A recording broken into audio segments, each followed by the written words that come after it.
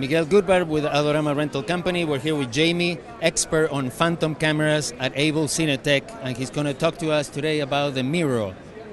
Hey Miguel, yes, thank you. So this is the new Phantom camera, very small camera called the Miro M320S.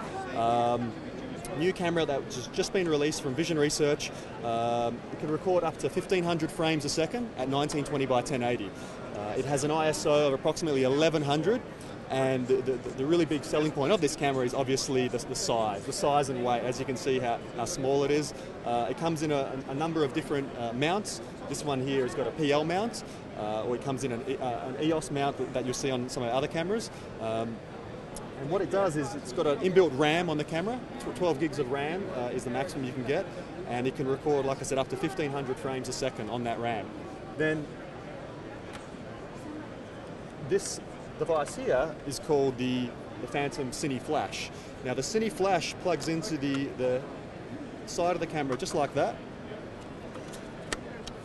And then once you've recorded the shot on the RAM, you can transfer it to this CineFlash. So yeah, this is the Miro in a nutshell. Then, once you've got the CineFlash, you pull it out, and then you can put it on this, which is called the CineFlash dock.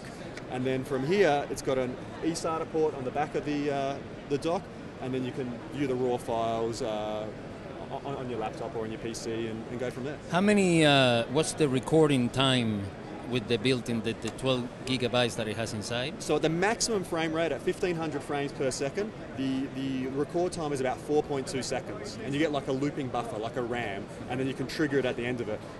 From there, that 12 gigs can be set so you can have in and out points. You can do one of two things. You can play out from the SDI output, so you can output 720 or 1080, any flavor of 720 or 1080 you can output from the SDI, or you can transfer the Cine file onto the CineFlash, so you can do it either way. Great, and what is the price point for this camera? It varies depending on the configuration. For the Miro 320, a basic configuration with a 60 gig of CineFlash with no accessories, you're looking at about $49,000. For the full Abel kit, which will have all the riser, the handles, the cheese plates, the PCU, all of our accessories, viewfinder and a monitor, you're looking at around about $60,000, give or take, yeah. Awesome. All right, Jamie, thank you very much, man, for your time. Thank you. Good to see you.